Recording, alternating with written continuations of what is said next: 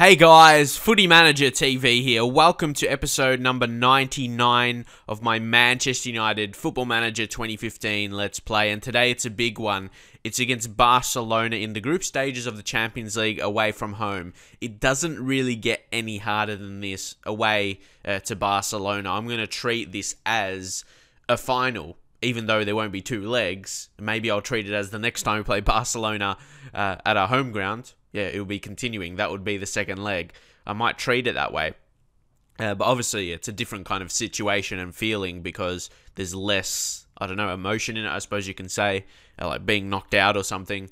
But away, I just want to show, I want my players. This is the real situation here. The league, of course, we've done it all before. And it's going to be still interesting season with Liverpool. Well, they did lose a game, but they still won the 5. But hopefully we should be able to win. But I'm going to stick with relatively same team I played in last game. That midfield 3 of Romero, Goetze and Di Maria. I reckon that's really, really strong. You may want me to start Will Hughes or Tielemans or something like that. But I want to go really, really strong. Even Iniesta. Oh, he might even make the bench. James Rodriguez, just so you know, he's coming back from his injury. So I've got to bring him off the bench. He's not 100% fit. You can't bring a guy, well, you can, but you'll risk him getting injured. You can't bring him right back into the starting 11 after getting injured. And Royce and Depay, they're doing well, and especially in training, Depay's gone up to 17 long shots, man. Surely he has to utilise that. And Bernat, we're missing still 3 to 4 months injury. That's really, really big. For a broken foot. So that's not very good. He hasn't been going down attributes. That's good, I suppose. So Luke Shaw, he's going to have to be strong. He's going to have to work hard, and he's been getting good ratings. He scored against Everton. But this is the team we'll go in with, yeah? You've got Sergio Ramos. He's doing his role really, really well. He's proving that he is a good signing. Good ratings, I suppose. What more can you ask from him? Last Continental game got 8.7 rating. Last game Champions League. Anyone else? I'm just thinking Iniesta. How can we bring him in instead of a Tielemans or something? I feel his experience will be a bit more valuable. I don't want to drop him out for Will Hughes because he's English. And yeah, you want a few English guys in there at least. So this is what we'll go with. Come on. Ooh, this is a big game. I really want to do well here. This is the same situation. I want to have faith with the way we're playing, you know. And I just want to see if we can play this way. And if we're not going to have to change something. Because this is a situation, the very few games that I may struggle in. It's like against a Madrid or a Barcelona away from home. But here I want to try and stick with the way we're playing. Because they don't have Suarez and Neymar available. So we've got some chance there. Should be able to defend them. And their defense is okay. They got Mathieu, if that's how you say his name. I know he's French, but he's 33, he's pretty slow, so who's down the right side? Royce can definitely exploit that, and just with the wingers swapping in general. They got Montoya, who I don't feel, he's not a world-class right-back for me. He's not like that Dani Alves, who's older now, of course. He's not that Dani Alves level for me. Well, average rating-wise, amazing. He's killing it. I might have to get a scout report on him. Actually, I just said he's not world class, but then I'm thinking in that wing-back role, getting forward, he can make an effect scoring goals and assisting, so he could be a cheaper option.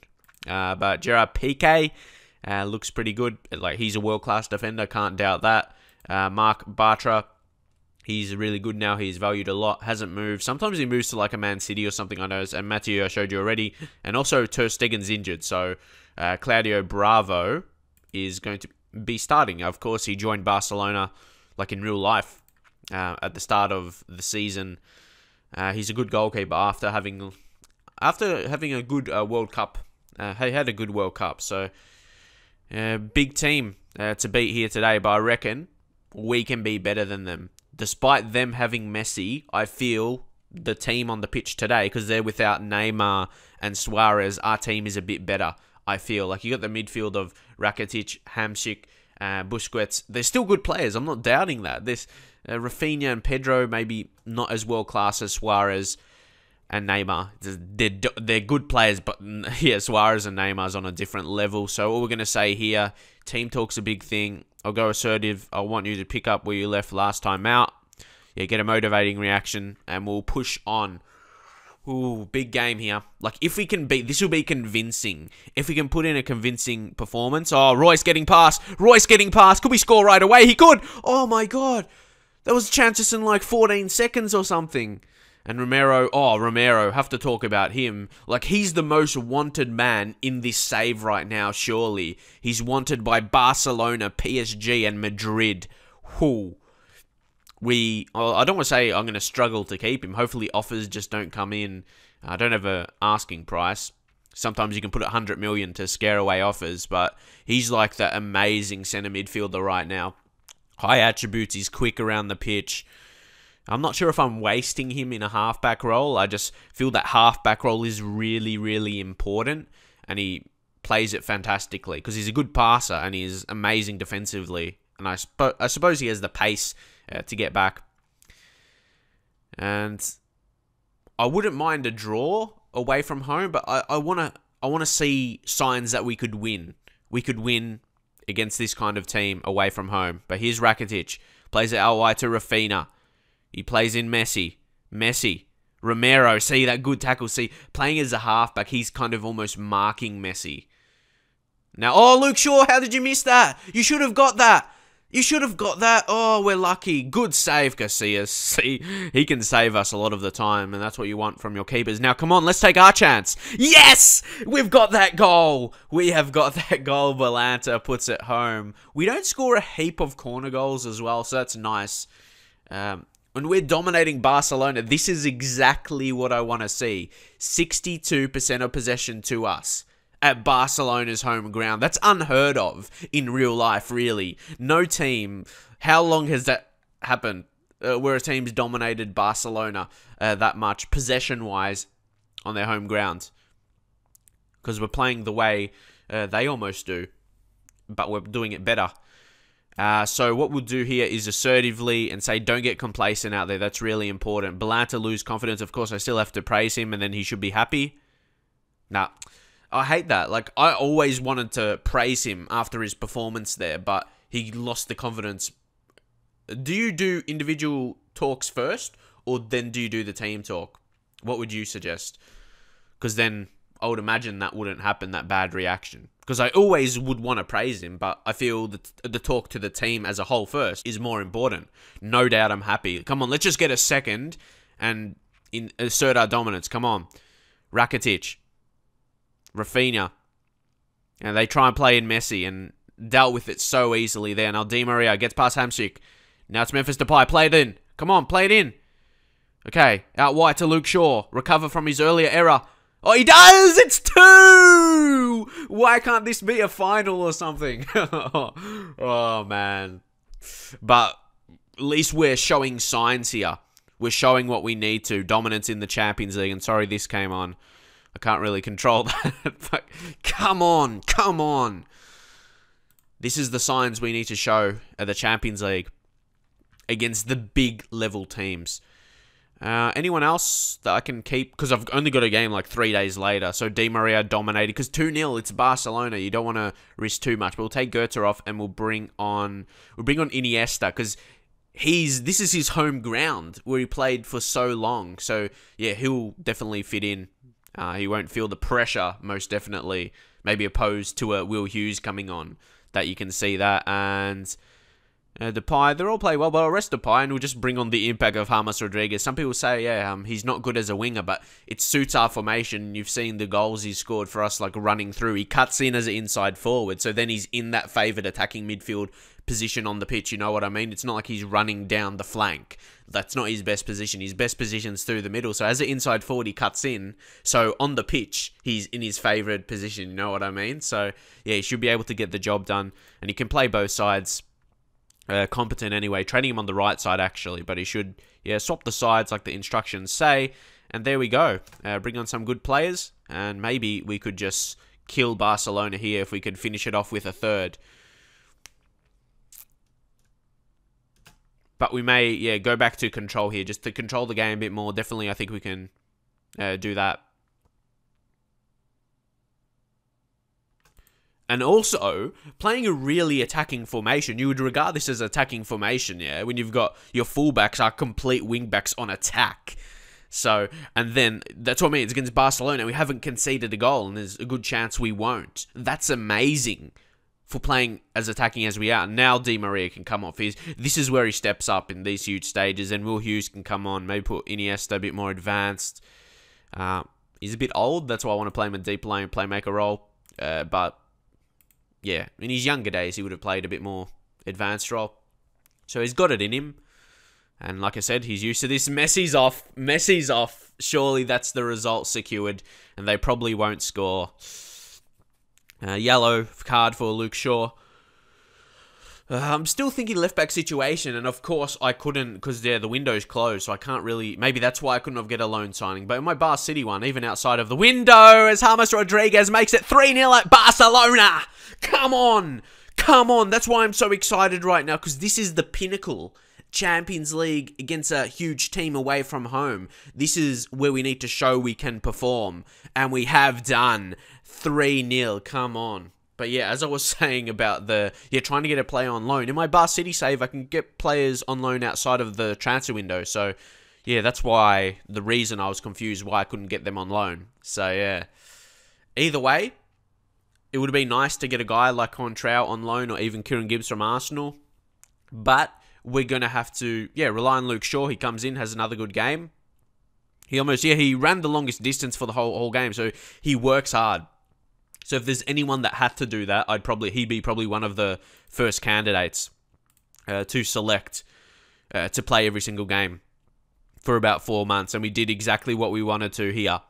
A dominating performance away from home against probably one of the better teams in the world. So guys, moving into the next game, and Liverpool, they look like a major player this season. 5-0 against West Brom. It's going to be hard. Jackson Martinez, man, whoa. He's killing it for them. He's killing it. He's 31 though. But yeah, FC Porto moved a couple seasons ago to Liverpool. Last season, he didn't do that much. 12 goals in 33 games in the league, but now 7 in 5. It's crazy. At 31, he's performing his best. Liverpool's getting the best out of him. I suppose he's getting the service. This is about the time when Raheem Sterling is absolutely amazing. Dribbling is insane, and he's so quick. And he can create and score and everything like that. But who else? Who else do they have? They got Daryl Janmaat. He's okay. Signed from Newcastle. Of course, yeah, he moved to Newcastle. And it's an interesting signing. You wouldn't think he'd be a top 4 level, but he can play. They signed Vlad Chiriches as well. He looks like a good defender. Very high mentals in certain areas. 17 flair for a centre-back. You know he is that kind of player, though. Mamadou Sakho, absolutely love this guy. This guy's pretty much a Football Manager legend in his younger days. Always develop into amazing centre-back or left-back. Used to be, I think, at least accomplished at left-back. Used to play left-back his younger days. I just remember him as well. He's one of those kind of legendary guys for me.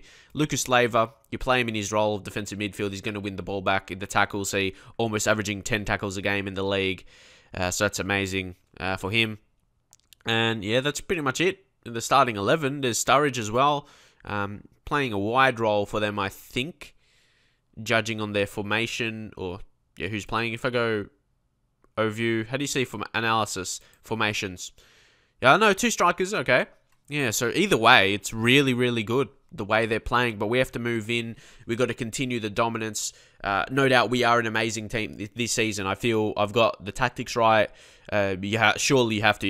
You've had to have the tactics right and the players, the signings right to beat Barcelona 3-0 away from home. It's not the biggest win of the season, but it is comparing who we played against. And again, Sergio Ramos, if there was any doubts for him playing at right back, just pulling out an 8.7 rating against Barcelona with all their attacking talent.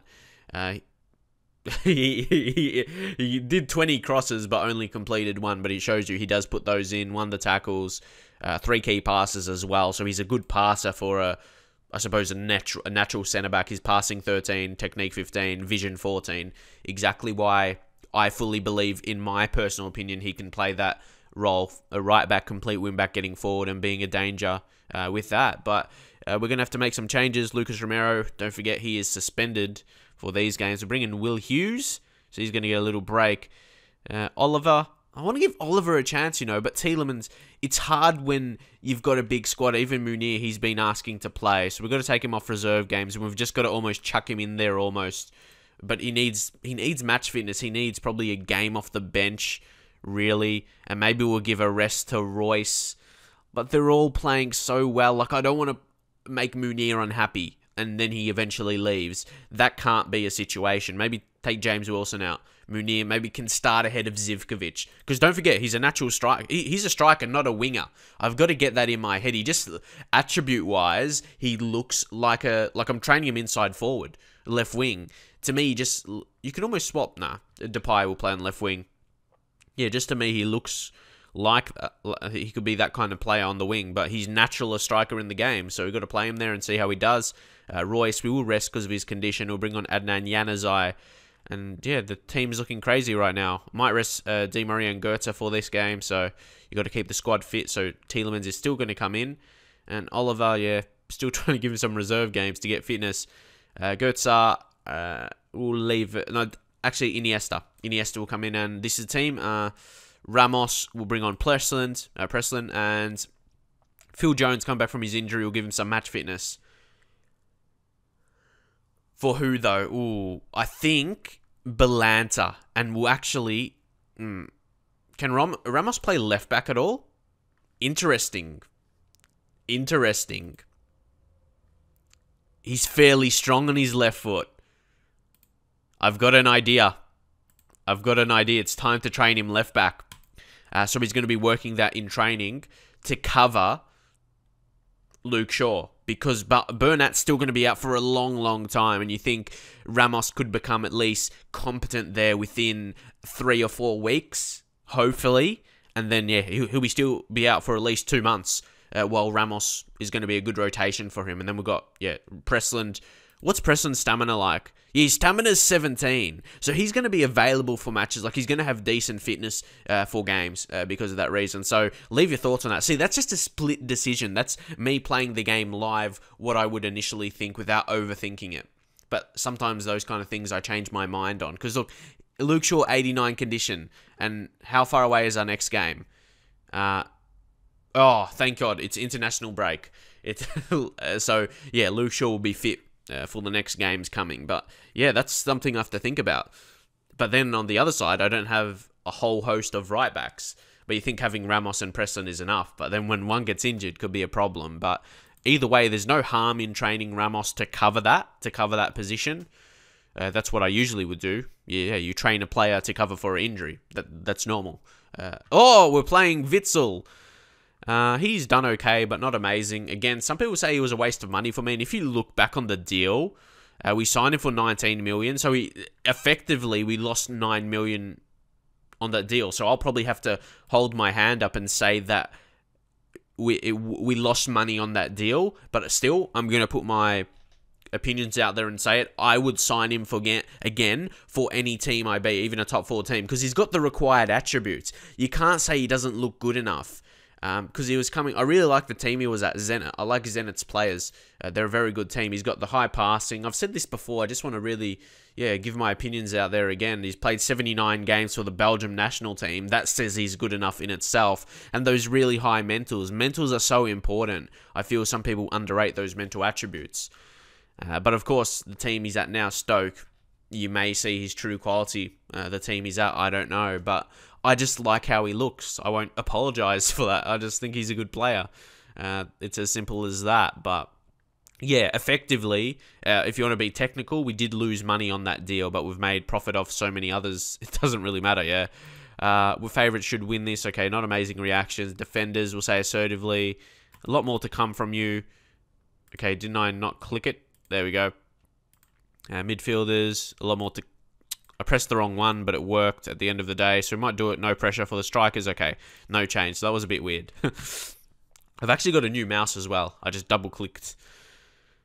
Munir. Oh, here he goes. I want him to do well, without a doubt, because he could be really, really good rotating with Zivkovic. And, Juve has got an early injury. Unlucky for him. But yeah, like I said, we've got dangerous options for strikers. You look at our team as a whole. Oh, no. Luke Shaw injured. No, this is worse. We're going to have to bring on Ramos. And yeah, it's training him hasn't even become into effect. I just did it before we started the game. No way.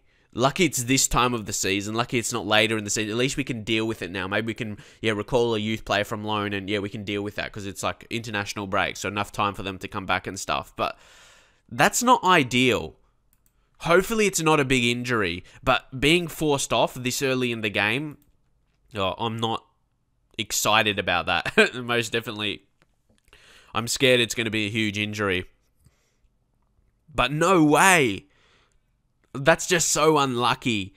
Because we haven't got so many injuries as a whole. Just it will be in one certain position now. Come on, Januzaj. Depay, score. Yes, we've got the result in the bag, hopefully. Yeah, getting an early-ish goal for Munir. He should get a bit confident now. Come on.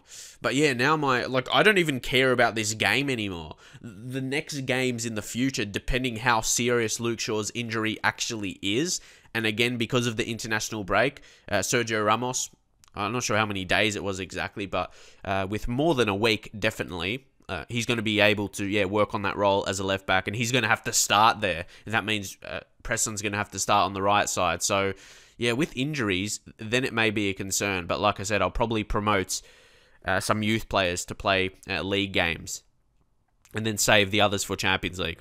Because, of course, the younger guys wouldn't be registered for Champions League. Come on, Munir, come on. Come on, Munir! Come on, Munir! Oh, he is good. He is good. He wants to showcase here. And that was an assist by Preslin. It was saying in the below in the commentary. Let's see what he did here. Preslin, that ball though. Yeah, that ball, that was amazing to get it to Munir. And then he showed his individual class to find the back of the net. And sure, we've got the result now. Nice. Oh, another injury. What the hell? Oh, man, I'm just took by surprise. Injuries are coming in thick and fast. We'll just bring on James Rodriguez, another game to give him some more match fitness, and surely he'll probably, and after the international break, he'll get games for his country. Surely he's chosen, and he'll be back to full fitness when he returns. So, very interesting game this one is, isn't it? We get injuries to two really key players that we need, but we've got a good result so far. We've been playing well. We just got a few injuries. Stoke had 42% possession and haven't had a shot at all. We've been dominating them. And Munir goes through again. Look at that dribbling.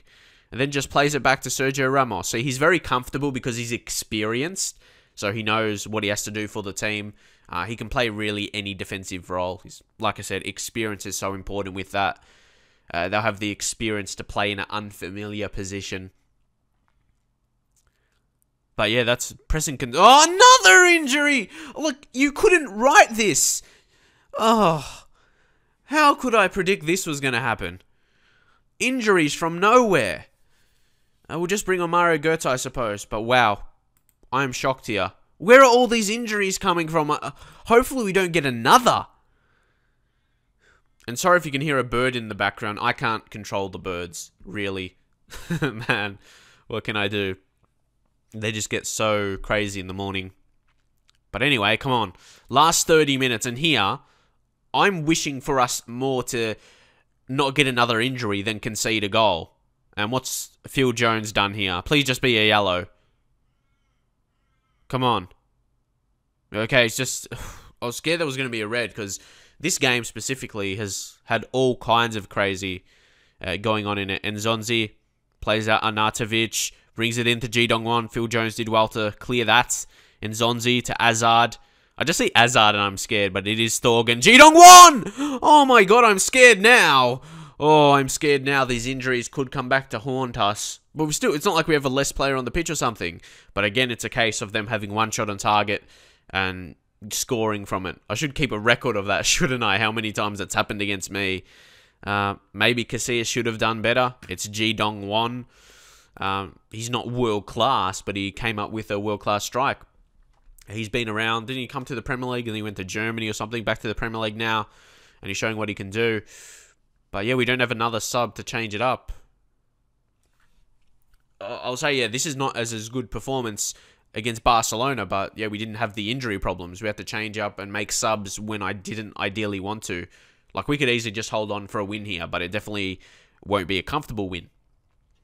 even though we did dominate the game, just on the scoreboard probably doesn't reflect the dominance. But anyway, I'll take the win. I'll take the win. You do get these in Football Manager, so just got to deal with it and move on.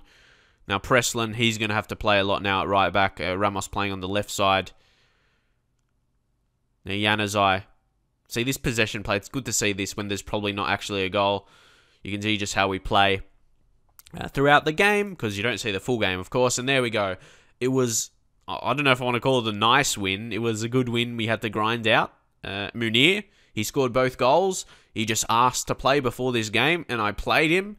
Looks like he's going to hold his position off that performance. You can't drop a guy when he basically won the game for you. But now I'm just dreading. I'm going to pray. I'm actually going to pray. I'm serious. I'm going to pray that the injuries are not long. So hopefully this will work. Okay, Luke Shaw's injury is acceptable. It's a pulled hamstring for 2 to 3 weeks, and there's an international break. Our next game isn't for 14 days, so we kind of escape there, and our next few games are fairly easy. Blackburn at home, then that Lech team in the Champions League. So acceptable enough, yeah? Now Memphis Depay, 4 to 5 days, okay. Okay, we escaped. And who's the other guy that got injured? He seems unharmed. If we go to the game. Oh, Tielemans. So he escaped any kind of injury. He's just very tired. So, okay, I think that's the best you probably could have done. Luke Shaw injury, 3 weeks is the maximum. And we're not playing our next game until 2 weeks. 2 weeks. So, in essence, it probably will be only a 1 week injury, which is a good thing. But that's the kind of things that's going to happen if he's going to be forced to play every single game. So that's not surprising. But at the end of the day, this is another successful episode. And that's what you get when you play games 3 days apart. That's expected. But the amazing sign was against Barcelona. So if we come against, well, if it was the situation we came up against them in a semi-final, like against Madrid, we would have scored 3 away goals and basically advanced to the final. Just if you want to see it that way. But anyway, hopefully you enjoyed the video. If you want to see some more Football Manager videos, specifically this series, if you really like it, drop a like on the video, subscribe if you haven't done so yet. You check out the playlist in the description for this series, my Bar City series in Football Manager as well. 2 really long ones. If you want to watch them from the start and you haven't, you can do that. And I'll see you guys in the very next video.